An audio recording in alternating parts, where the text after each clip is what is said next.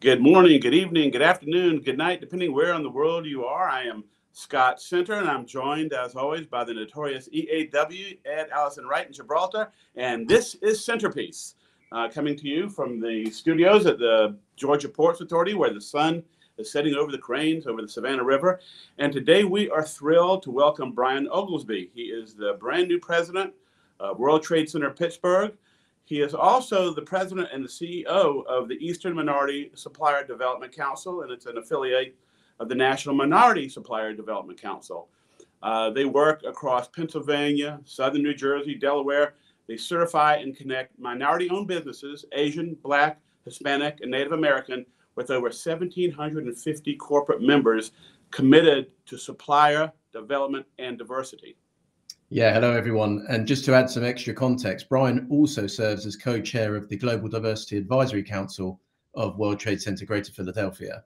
In that capacity, he attends the Global Business Forum, which he came to in Bengaluru last March, and that allowed him to play a really pivotal role in becoming a president of World Trade Center Pittsburgh.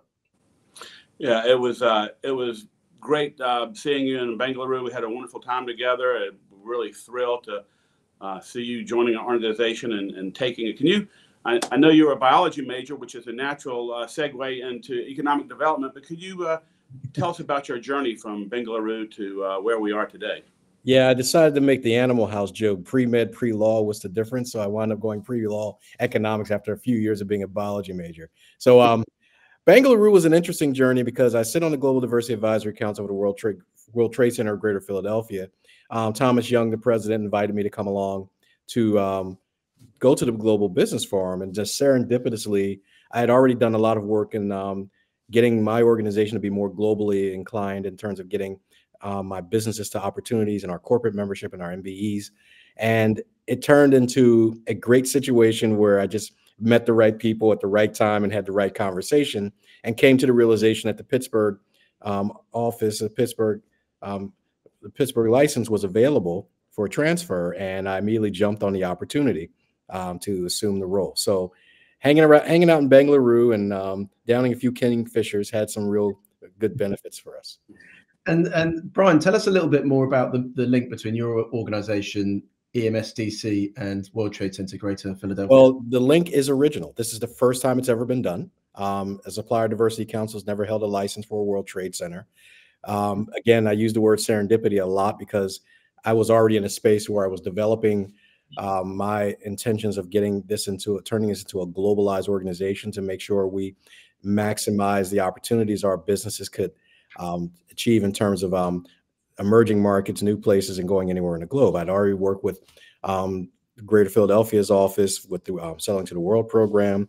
I'd done a trade mission of taking smaller businesses out of Pittsburgh, ironically, into the European market with some success in the South African market. And I'm also a member of the Global Supplier Diversity Alliance, which is an amalgamation of supplier diversity councils from around the world that functions as a global think tank on making sure we make our supply chains more dynamic and diversified for the sake of ROI, and being mindful of what that means in any given country. And it just turned into a natural link between that and the work of the World Trade Center with the number of offices we have around the world and the access to trade services and the longitudinal understanding of how to do business in various places kind of just turned into a great way to extend the work. And Brian, tell us a little bit about how your organization sees value in the license that the World Trade Centers Association has. Well, obviously the logo above my head will tell you that as an organization that's really efforting getting into the global marketplace, the gravitas of the World Trade Center, the brand identity, the accomplishments, the how well known it is throughout the business and economic community adds a level of gravitas to the work that I've been attempting to do in terms of getting my companies into the global marketplace. And it's already created a smoother runway to get places. It's created a lot of interest within the network, across the national network in terms of getting people through our doors to get greater opportunities internationally and entering new markets and growing from the outside in. I think the license has created a level of versatility, of obviously the brand recognition and the gravitas that we need to move our plans forward. We know that you'd be moving it forward anyhow, but the World Trade Center network gives you a great head start. And absolutely. It's you don't have to reinvent the wheel when the wheel is built right there in front of you. That's good. That's great. The metamorphosis that you're doing with the World Trade Center Pittsburgh is inspiring.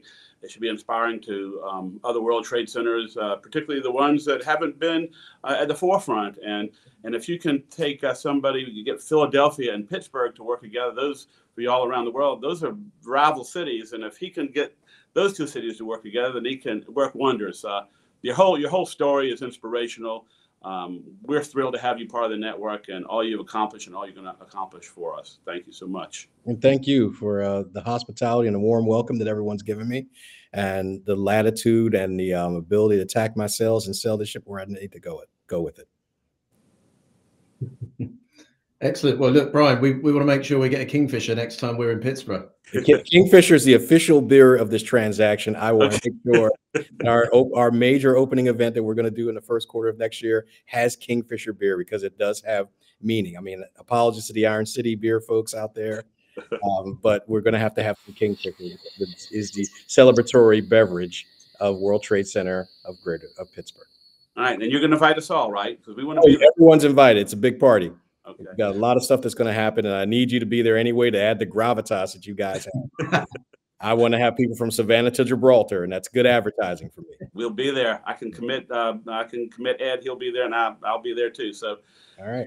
Thank you very much for your time, everybody. And I want to say good night, good evening, good morning, wherever in the world you are, and we will see you next month. Thank you so much, Brian. All right. Thank you.